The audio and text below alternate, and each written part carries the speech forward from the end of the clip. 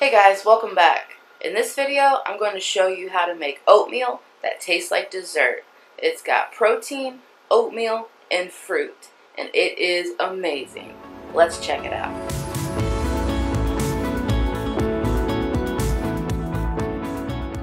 So this is everything you're going to need. You need frozen fruit, quick oats, almond milk, and you can have unflavored almond milk. You could have just regular water. You can use milk, any kind of liquid you want to use.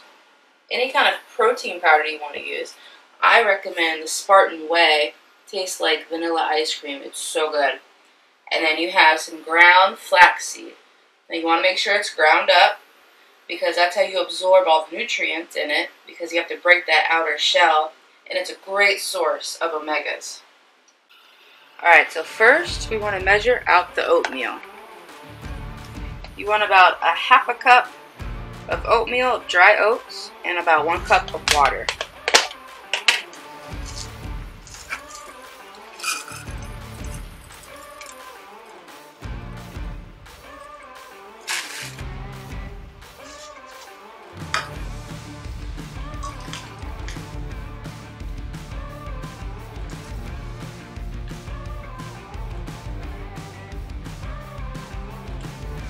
Alright, next you're going to throw it in the microwave for about 1.5 minutes.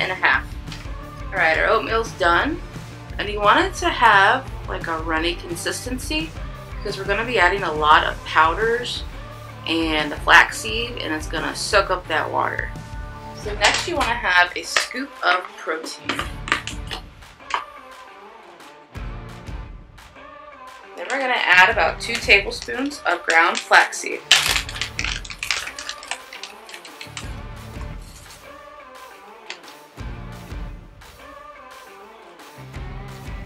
You want to try to even it out so that when you mix it, it all goes in the oatmeal and you don't have little clumps of flax or protein or anything like that.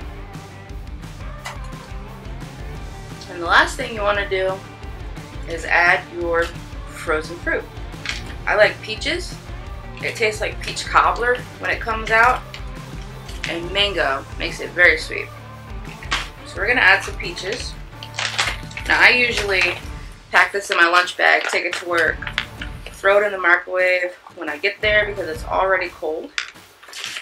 So after I put it in the microwave at my office, it melts these frozen fruit pieces and legit makes it taste like peach cobbler.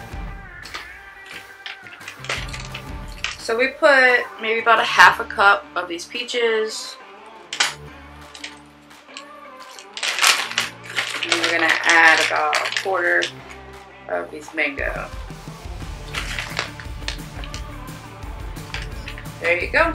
Doesn't look the best, but it tastes amazing.